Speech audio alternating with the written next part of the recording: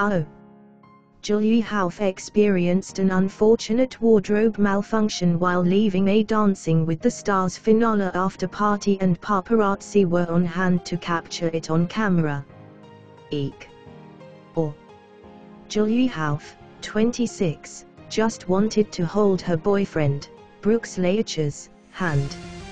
Unfortunately, grabbing for her man caused the Dancing with the Stars judge's dress to completely shift and she wasn't wearing anything underneath the sheer ensemble. Check out her unintentional fashion faux pas here. Julianne Hough nip slip, exposes breast in sheer dress after DWTS. Julianne looked absolutely incredible while leaving Bisso in Hollywood, where she was celebrating the DWTS finale with her boyfriend and castmates.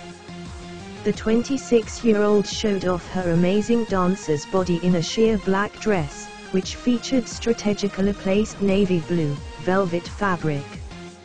But while the get-up looked nothing but sexy all night long, it proved to be a bit of a problem if she shifted just the teeniest bit.